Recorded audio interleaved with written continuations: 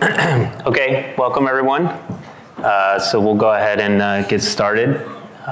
Thank you for attending our session here where Nathan and myself will kind of give you a rundown of building security frameworks into your CI/CD pipeline. So a little background, my name is David Brock. I'm the product manager for the Compose platform here at Allstate. Hopefully you guys were able to stop by our booth in the Foundry at some point over this conference and get a rundown of Compose. I'm here joined by Nathan, who is the Senior Manager of Application Security and Cloud Security within the Enterprise Group at Allstate. And what we're going to talk to you today is how we are partnering together to kind of bring the enterprise security into what we're doing here with the cloud, and how that partnership's allowing us to automate things and build a stronger platform. So with that, I'll hand it over to Nathan. All right, thanks, David. Everyone, thanks you for coming here at the end of the conference, the last session where security belongs, right at the very end.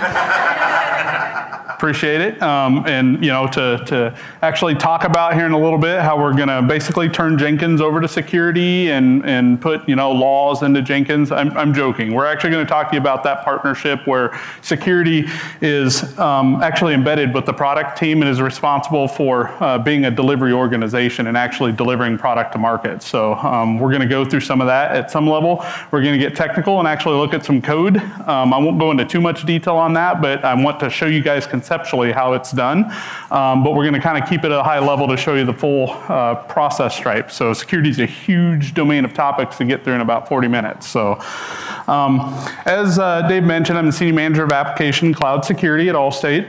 My background, I've been in security about 16 years, and I've been primarily focused in application development in agile environments, both Scrum and XP methodologies. So as we go through this, you're going to see some stuff that's kind of, it looks like a Scrum environment. Some of it looks like an XP environment. A lot of it can be applied in either way. So just kind of keep that context at a high level that this is an agile methodology. So, okay, so high level, this is a process flow with kind of a security perspective, right? You guys are familiar with this. In an agile world, we have product managers who are coming up with requirements and acceptance criteria and kind of adding that to a backlog. And then you have the various phases of portfolio prioritization, user story breakouts, whatever it may be, where we're determining what's important and what we're going to work on. And then all the way down to the developer level, down here where they're planning and actually coding in 5 and 6. And then 7 and 8, this is where we're really going to get into the fun of it. That's where Jenkins at, right? And that's where we're going to get in the meat of continuous audit and continuous inspection. So this is really about how do you get continuous audit added to your continuous integration pipeline. So, and we're going to go through this stack, basically, the journey throughout the presentation. All right, so the first thing is define security, right? That's all we hear. That's what I hear a lot from developers. They're just like, what are my security requirements? And security's like, you need to be secure. What does that mean? What does that mean at the operating system level? What does that mean at the infrastructure level? What does that mean at the application level, right? And as we move more and more into a platform society and DevOps, some of those lines start to blur on who's responsible for that, right? So a lot of times, requirements are assumed to be taken care of by your enterprise, infrastructure guys because that's the operating system. But security has no context of containerization. They don't know what runc is. They don't know what Docker is, right? And that's another layer of abstraction that still needs to have security requirements kind of applied to it. So that's why what David said, the partnership is important because you can't secure something if you don't understand it. And what ends up happening is you have requirements that were originally intended for a traditional environment that don't make sense, but somebody says, you have a firewall in there, that checks the box on the compliance, but it doesn't necessarily mean you're more secure. And that's the biggest difference. There is a difference between being compliant and being secure, right? And I'm interested in being secure, so for security to partner with the developers, actually understand the environment and what controls need to go where, so we don't end up with something like this, right? And this is traditional. We run into this all the time of, we don't allow our operating systems to talk outbound, but within the containers have the ability to have Jenkins talk outbound and grab that information, pack it into a container and deploy it anyways, bypassing the security controls, which doesn't help the developer or the product or security, right? All right, so this is how we define security. I've been in security 16 years. You guys ask me, how do you define security? I'll say, I don't know. Much like your world, it changes every day in my world. You guys have new technologies, new products and services you want to try out that meets customer needs. The same thing with security. Our threat landscape is constantly changing. Our vulnerabilities are constantly changing. And I can't keep up with it all. These are my problem statements. These are my user stories, right? These are what guides us. And if you guys really think about it, at the end of the day, where do these standards come from? NIST, National Institutes of Standards and Technology. It comes from a law called FISMA, Federal Information Security Management Act. Let's think about where laws come from, right? They're legislatures. Legislators are voted on by the people. And the people themselves, at some point in time, were concerned about the security of their data, and the companies that were supposed to be entrusted for taking care of their data, and that wasn't happening. So the people, not through a product manager, but the people through their legislators, came up with these various standards, or asked the legislator to work to come up with these various standards. These are user stories. These are user acceptance criteria. They're not compliance. So if we change our mindset a little bit and think about these as this is the voice of our customer, it's an unspoken voice, it's an expected voice. We're not going to directly ask for the security requirements, but that's all they are. They're still requirements from our users. And we're going to take you down into turning these into code. All right, so the first step is up here where we have product managers, kind of looking at what that acceptance criteria is, what the feature of a minimum viable product is, right? I'm going to take you the key with viable for a customer includes security, right? So how do we define security within that viable MVP? And the definition of that. And that's what's missing. And a lot of what I see in the enterprise is security's at the tail end. When you're just getting ready to go to production, you're just getting ready to release, you have all your commitments, you have everything lined up, you think you're set, then you have your pen test. Then you have your vulnerability scan. Then you have whatever it may be. And that's when you find out that there's a whole bunch of stuff missing. We need to figure out how to get that to the front end of the pipe. And how you do that is through partnership, having security be a product delivery organization. Be there at your inceptions, at your user story breakouts, defining scope for minimum viable product. And that's the first phase we're going to talk about. This is a user story right here. Given when then, right? Gherkin syntax. So those laws, those standards, NIST, COBIT, whatever it may be, those are problem statements that you can actually translate into that Gherkin syntax and put into a given when then statement. And here in a minute, you're going to see how really powerful this is if you couple this with test-driven development. But in this case, we have a basic, privacy system message. Everyone saw that, have seen that. You have to have privacy policy, whatever it may be, that we're going to collect X, Y, and Z information from you. And down here, this thing doesn't have a laser, and I'm sorry for the resolution, but down here, you'll see that this is mapped to NIST controls. So in this particular case, it's NIST AC 3, 4, 5, and 6, right? So we're actually giving a user story, mapping it back to a compliance requirement. So when that gets down to the developer, and the first thing I want to talk about, I guess we'll step back. We have user stories for the application. We can have user stories for the operating system or the container, right? In this case, we're talking about actually, providing a denial of service attack story at the network level. And then you can have one for the database. So, sorry for the resolution. The point here is not to go through every NIST control because that's super boring. I enjoy that, but I also get to turn it into code, so that's what makes it fun for me. But in this case, you have all kinds of acceptance criteria for the definition of a secure database right inside these NIST controls. All right, so now the other big thing is when you get into documentation, right? How many people have heard, where's your governance documents? Where's your standards? Where are your policies, your procedures, right? Those aren't, traditionally things that XP or Agile Scrum teams are delivering. One would think. But in reality, you guys are creating a lot of READMEs. You're creating a lot of documentation for how you go about doing things to make sure it's predictable, repeatable. That's the name of Agile, right? Is you want to be lean, fast, automated, and a lot of it's predictable, repeatable. Well, those documentations, whether they're developer docs, README, whatever it may be, those actually constitute governance and compliance documents. So your API docs is another one, right? Those are standards for how to interface with your application in a secure way. And a lot of people don't think that those map directly to those NIST controls, which are usually the first two in every NIST family, is a policy or a procedure or a standard. You're creating those. You just gotta, get a security person that's part of that product delivery team to put a pretty wrapper around that and actually communicate that to internal audit, to your security team, whoever it may be. All right, so we're gonna get down into the actual, paying attention to time. We're gonna get down into the actual iteration planning, right? So this is where the developers, they have the user stories from all the product managers, and we've mapped that back to the NIST controls, or COVID, or PCI, or HIPAA, whatever it may be, right? All these laws are just user stories. We're gonna get into TDD. So if we actually take the feature that comes from NIST that the user has requested through us, it just came through a law, and actually map it back to a NIST requirement and start to identify the feature, the background, scenario. This is part of test-driven development. Again, this is business language, right? So this is something that an auditor can look at. This is something that your internal security people can look at. And if you guys, how many of you guys are familiar with Fitness or Cucumber, BDD-driven framework? So that's what I'm about to walk you guys through. So this is business-driven development here. We're actually taking those laws and those standards and turn them into BDD.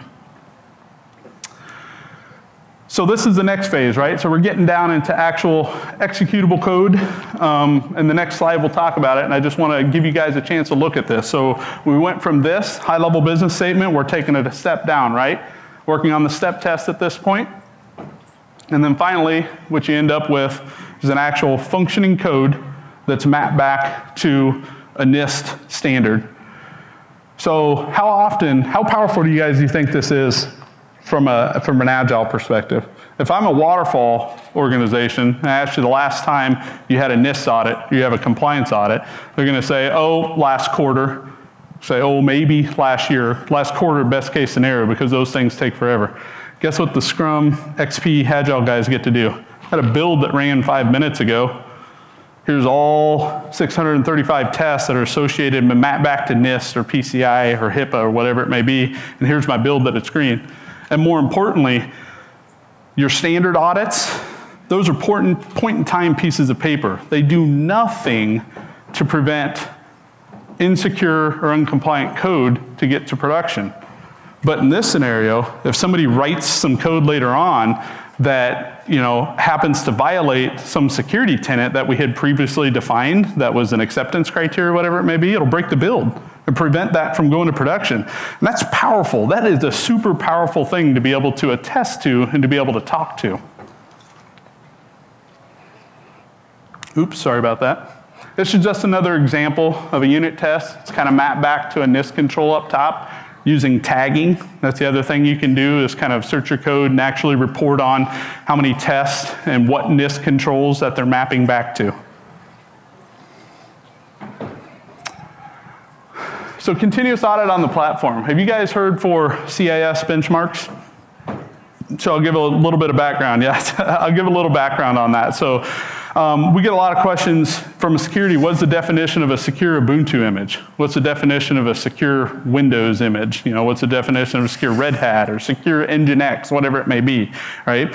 And there's a group of professionals in the security industry, I'm one of them, that kind of participate and collaborate to define what those standards are. Now, are they perfect? No, they're meant to be more of a guideline. But at the end of the day, you have a CIS benchmark standard for defining what a secure image would look like, or a secure web hosting platform may look like. And I've heard rumors that there may be some stuff going on specific to Cloud Foundry on that, but we'll see in the future how that goes. But in this case, you have Centers for Information Security that have actually defined those benchmarks.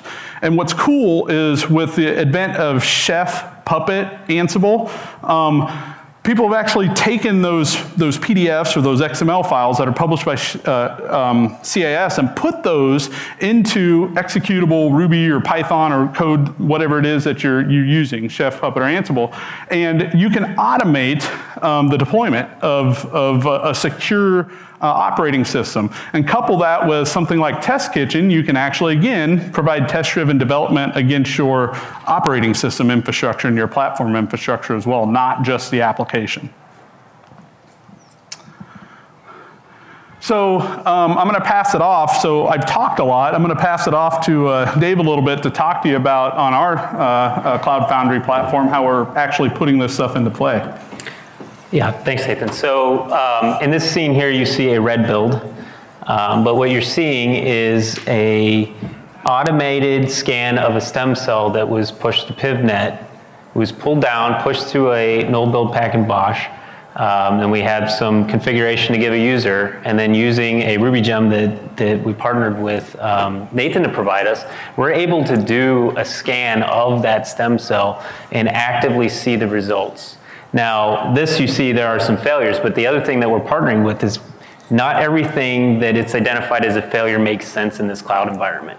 So we'll work to define a filter so that as these builds come up, we're notified of the things that matter in our environment, and then we can choose to push to the rest of the environment. And at that time, we now have documentation that this was done and it passed, or it failed, and we know why. So this is something we're actively doing and we're expanding, because not only are we interested in doing this for the applications that run on Cloud Foundry, but the platform itself. Thanks, Dave.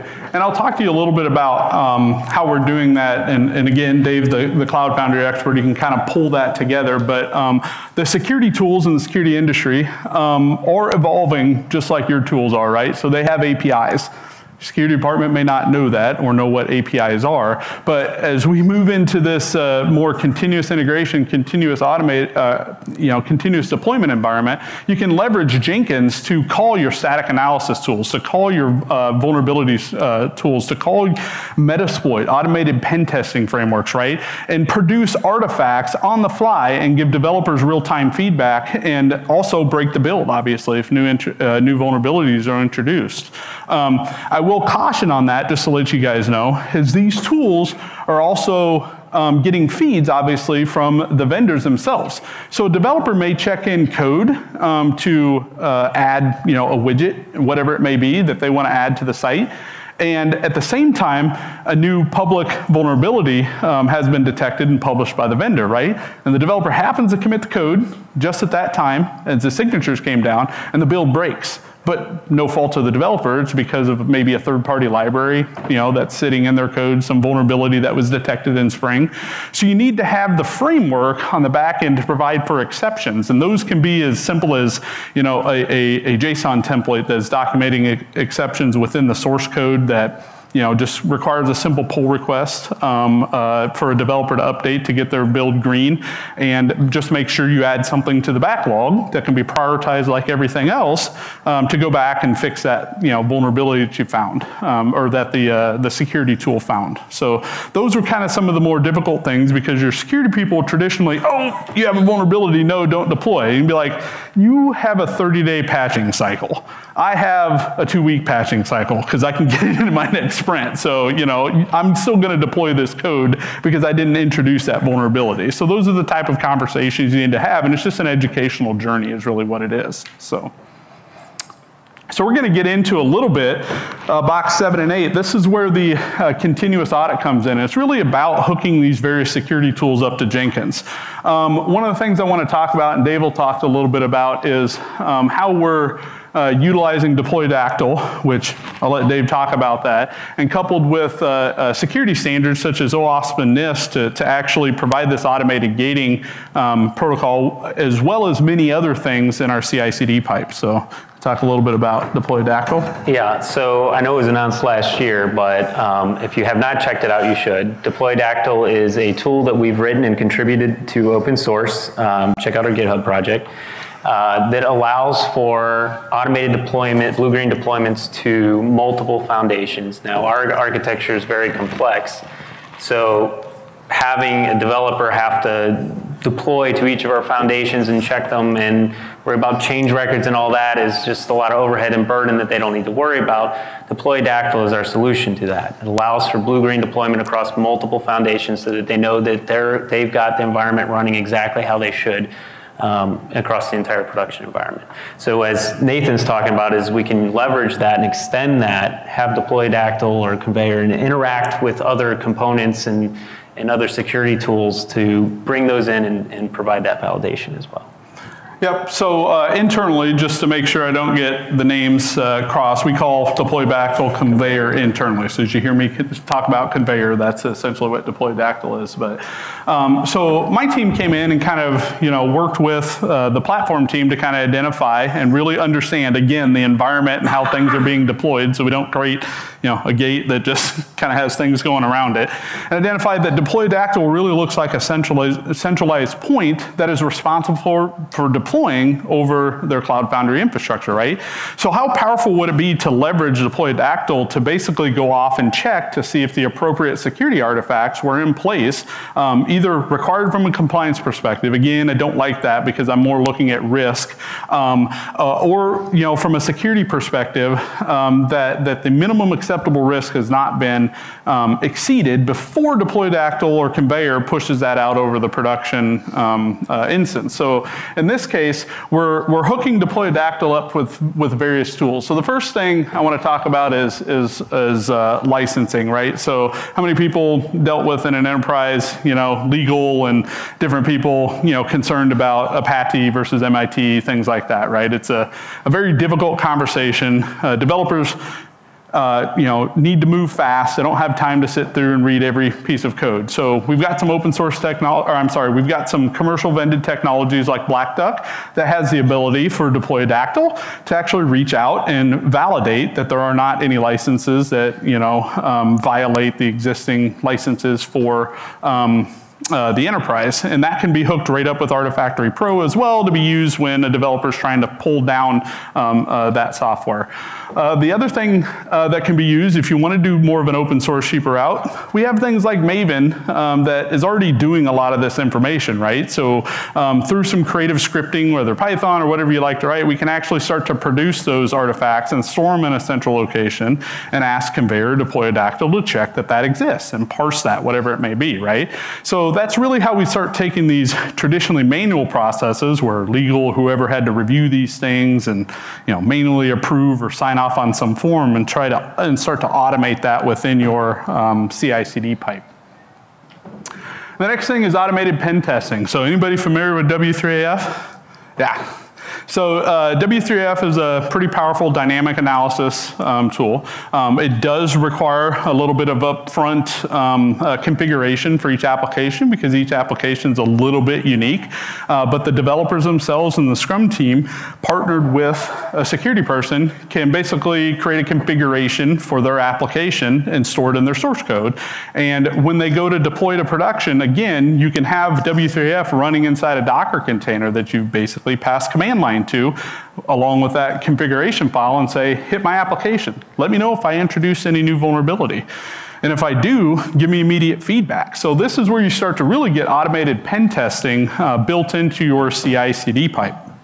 And again, you can have Deploy Dactyl check for the results of this and either say, hey, they did it, or hey, it found vulnerabilities, don't deploy. So there's any number of scenarios gradually over time that you can introduce. You don't have to break the build day one. In fact, I encourage you not to break the build day one, right? Hook these things up, start gathering some stats and some data. It should be a development tool and useful for the developers before you start breaking the developer's pipeline because they really need to understand what's happening and, more importantly, how to fix it or who they can go to for help.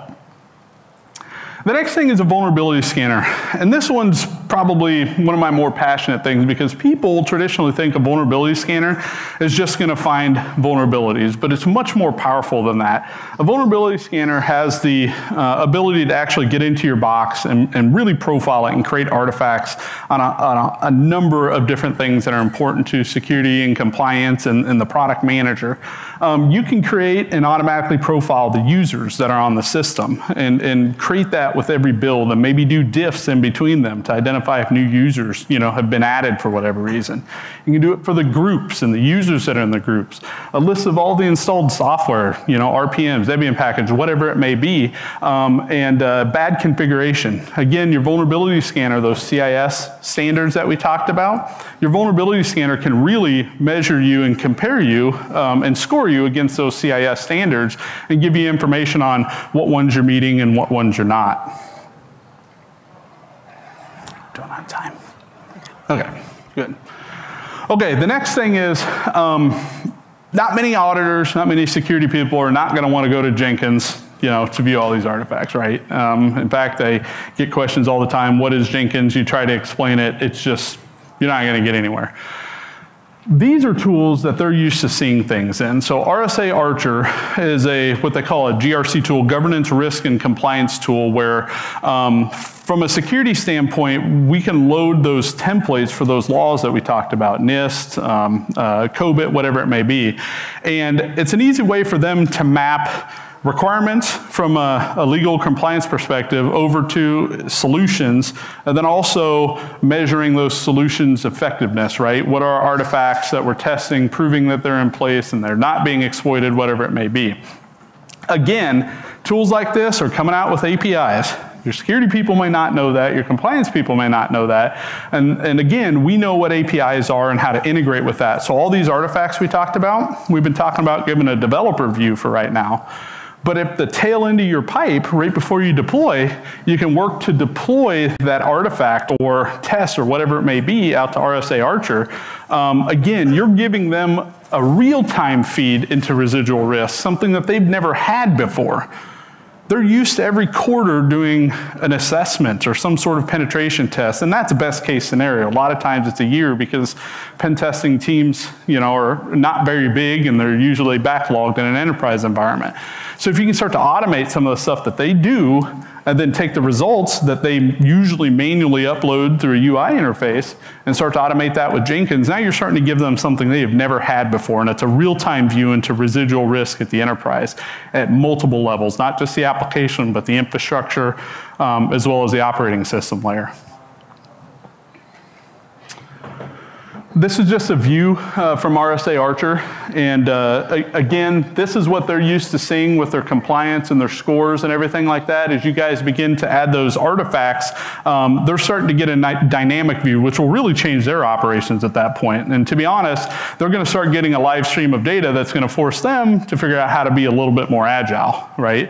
At this point, they're saying, hey, we're not getting data, they're not producing artifacts, but as you start to give that more and more, it's like, okay, now I have too much information. How do I deal with this? How do I start to do agile risk management, agile risk assessment, which that is a really cool place to be for an organization. So something I'm working on, and a couple things, I forgot to mention this earlier. So the gem that they are using for hooking up into deploy Dactyl, it's specifically for Rapid7 Nexpose. So if you guys have Rapid7 Nexpose within your organization, there's a gem out there called the Nexpose Runner that you can actually download.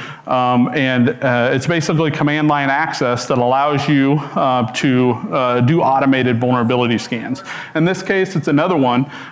We've taken the actual whole NIST 853, which is about 385 security controls, and actually, JSONified that whole thing. And that becomes really powerful if you guys are in a situation that you have to create system security plans and different things like that. You can actually start automating Jenkins to populate the different controls, which are essentially your artifacts from your build, and producing automated system security plans. So. Oop. I don't know what's happening here. Well, it's just jumping. So anyways, that's where we're at. If you guys have any questions, we're welcome. We've actually got a full crew of Allstate people here that can talk to you as well. So thank you for your time. Dave? Yeah. So thanks for joining us. We'd love to hear your questions or talk to you, see what you got. Yeah.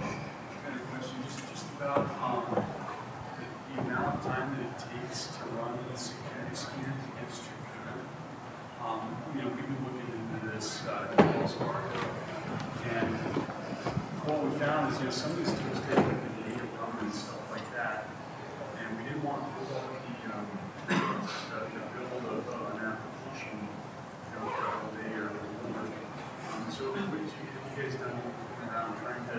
still keep the speed, reasonable. Yeah. Yeah, so just to repeat everyone, if you didn't hear what he said, basically he's saying that the timing of some of these scans take a while to run, especially like W3F and sometimes our static analysis.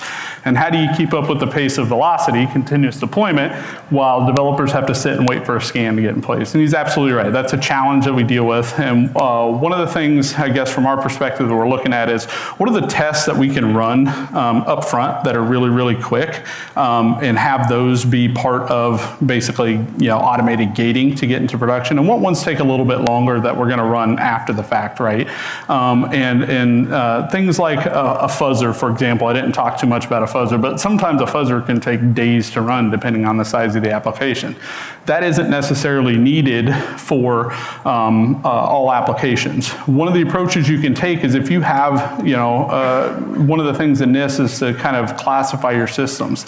This system is a highly critical application to the organization. You may have a different policy and process for changes for that application, saying, it may require a fuzzer just because of the sensitivity of that application, where systems that maybe not are as sensitive as that one, we do that after the fact, after the deploy, and basically true up if it finds anything at that point. And I think that's individual with each organization and kind of the risk tolerance. So, and then within the company, you're going to have a different risk tolerance based off the type of application.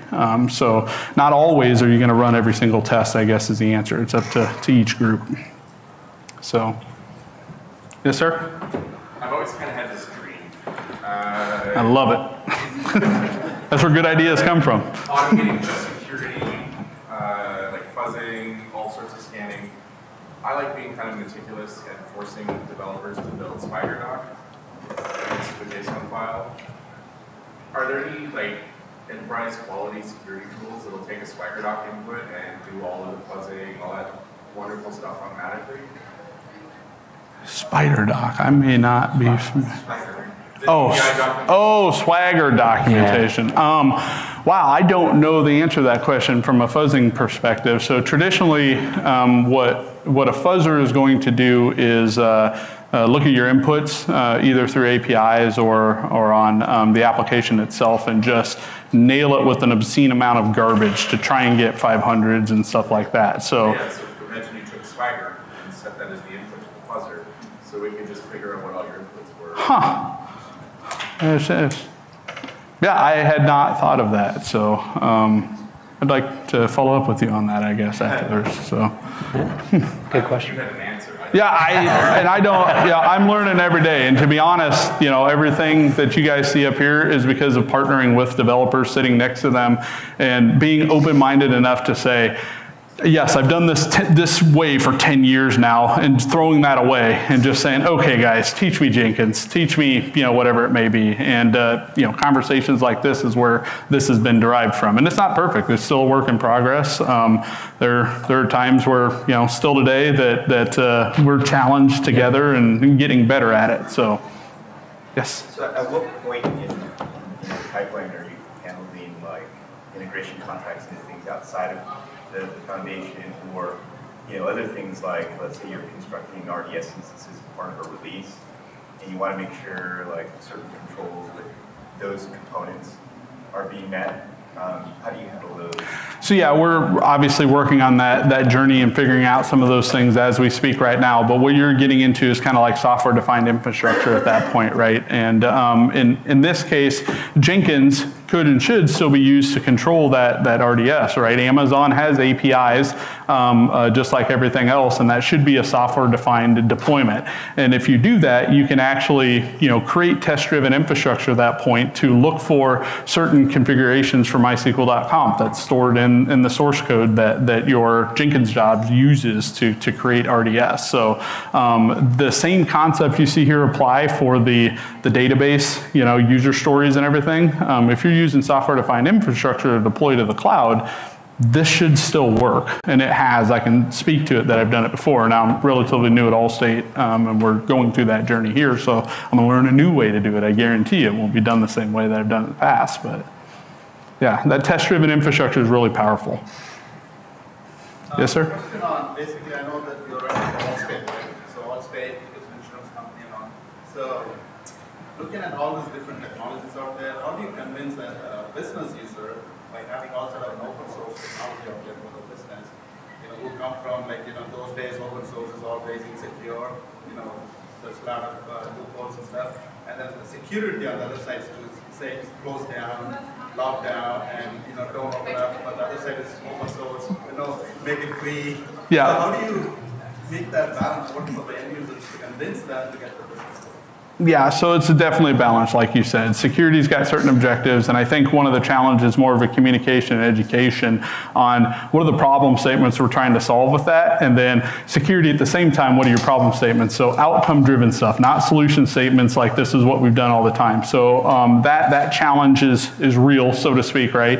And it's really going back, and when you see people talking about solution statements or specific implementations, to drive it back to a problem statement. And at the end, what you'll end up with is most of the time some hybrid in between that most people aren't, either side is going to be comfortable with, but over time they get more comfortable with it because it's a fear of the unknown. Once the unknown becomes less of an unknown, then people kind of buy on board and continue to evolve and grow that. But in the beginning, yes, it's very challenging. But it's really about problem statements and acceptance criteria more than solution statements and expectations, I guess. So, yeah. Okay, well, thank you guys for coming. I appreciate it. Thank you.